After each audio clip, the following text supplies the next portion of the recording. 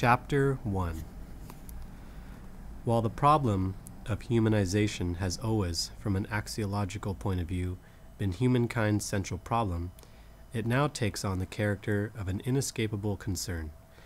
Concern for humanization leads at once to the recognition of dehumanization, not only as an ontological possibility, but as an historical reality. And as an individual perceives the extent of dehumanization, he or she may ask if humanization is a viable possibility. Within history, in concrete, objective contexts, both humanization and dehumanization are possibilities for a person as an uncompleted being conscious of their incompletion. But while both humanization and dehumanization are real alternatives, only the first is the people's vocation.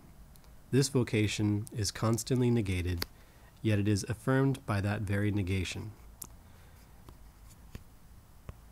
It is thwarted by injustice, exploitation, oppression, and the violence of the oppressors. It is affirmed by the yearning of the oppressed for freedom and justice, and by their struggle to recover their lost humanity.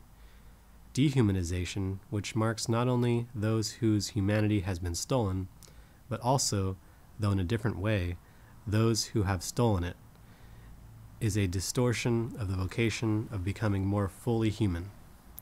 This distortion occurs within history, but it is not an historical vocation. Indeed, to admit of dehumanization as an historical vocation would lead either to cynicism or total despair. The struggle for humanization, for the emancipation of labor, for the overcoming of alienation, for the affirmation of men and women as persons would be meaningless.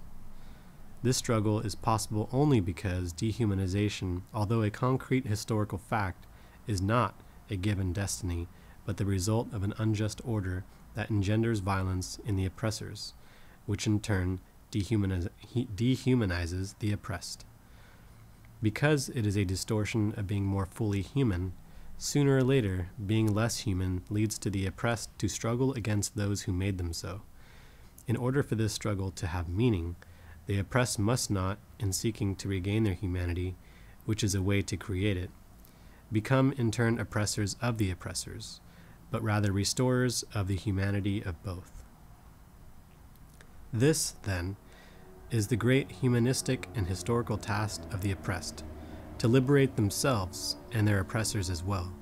The oppressors who oppress, exploit, and rape by virtue of their power cannot find in this power the strength to liberate either the oppressed or themselves. Only power that springs from the weakness of the oppressed will be sufficiently strong to free both. Any attempt to soften the power of the oppressor in deference to the weakness of the oppressed almost always manifests itself in the form of false generosity. Indeed, the attempt never goes beyond this. In order to have the continued opportunity to express their generosity, the oppressors must perpetuate injustice as well. An unjust social order is the permanent fount of this generosity, which is nourished by death, despair, and poverty. That is why the dispensers of false generosity become desperate at the slightest threat to its source. True generosity consists precisely in fighting to destroy the causes which nourish false charity. False charity constrains the fearful and subdued, the rejects of life, to extend their trembling hands. True generosity lies in striving so that these hands, whether of individuals or entire peoples, need be extended less and less in supplication, so that more and more they become human hands which work and working transform the world. This lesson and this apprenticeship must come, however, from the oppressed themselves and from those who are truly solidary with them. As individuals or as peoples, by fighting for the restoration of their humanity, they will be attempting the restoration of true generosity. Who are better prepared than the oppressed to understand the terrible significance of an oppressive society? Who suffer the effects of oppression more than the oppressed? Who can better understand the necessity of liberation? They will not gain this liberation by chance, but through the praxis of their quest for it, through their recognition of the necessity to fight for it. And this fight, because of the purpose given it by the oppressed, will actually constitute an act of love opposing the lovelessness which lies at the heart of the oppressor's violence. Lovelessness even when clothed in false generosity. But almost always, during the initial stage of the struggle, the oppressed, instead of striving for liberation, tend themselves to become oppressors or sub-oppressors. The very structure of their thought has been conditioned by the contradictions of the concrete, existential situation by which they were shaped. Their ideal is to be men, but for them, to be men is to be oppressors. This is their model of humanity.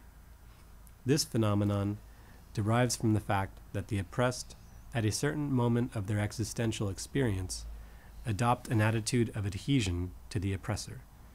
Under these circumstances, they cannot consider him sufficiently clearly to objectivize him, to discover him outside themselves.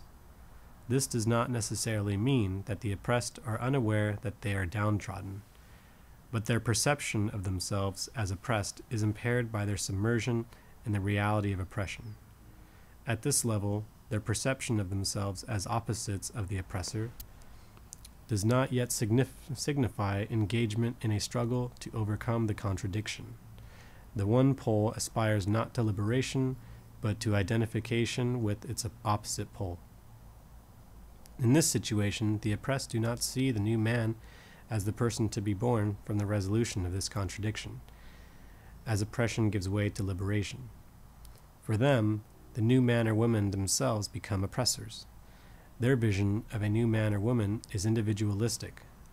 Because of their identification with the oppressor, they have no consciousness of themselves as persons, as members of an oppressed class. It is not to become free that they want agrarian reform, but in order to acquire land and thus become landowners, or more precisely, bosses over other workers. It is a rare peasant who, once promoted to overseer, does not become more of a tyrant toward his former comrades than the owner himself. This is because the context of the peasant's situation, that is, oppression, remains unchanged. In this example, the overseer, in order to make sure of his job, must be as tough as the owner, and more so. This has illustrated our previous assertion that during the initial stage of their struggle, the oppressed find in the oppressor their model of manhood. Even revolution, which transforms a concrete situation of oppression by establishing the process of liberation, must confront this phenomenon. Many of the oppressed who directly or indirectly participate in revolution intend, conditioned by the myths of the old order, to make it their private revolution. The shadow of their former oppressor is still cast over them. The fear of freedom which afflicts the oppressed, a fear which may equally well lead them to desire the role of oppressor or bind them to the role of oppressed, should be examined. One of the basic elements of the relationship between oppressor and oppressed is prescription. Every prescription represents the imposition of one individual's choice upon another, transforming the consciousness of the person prescribed to into one that conforms with the prescriber's consciousness. Thus, the behavior of the oppressed is a prescribed behavior, following as it does the guidelines of the oppressor. The oppressed, having internalized the image of the oppressor and adopted his guidelines, are fearful of freedom. Freedom would require them to eject this image and replace it with autonomy and responsibility. Freedom is acquired by conquest, not by gift. It must be pursued constantly and responsibly. Freedom is not an ideal located outside of man, nor is it an idea which becomes myth. It is rather the indispensable condition for the quest for human completion. To surmount the situation of oppression, people must first critically recognize its causes, so that through transforming action they can create a new situation, one which makes possible the pursuit of a fuller humanity. But the struggle to be more fully human has already begun in the authentic struggle to transform the situation. Although the situation of oppression is a dehumanized and dehumanizing totality affecting both the oppressors and those whom they oppress, it is the latter who must, from their stifled humanity, wage for both the struggle for a fuller humanity. The oppressor, who is himself dehumanized because he dehumanizes others, is unable to lead the struggle.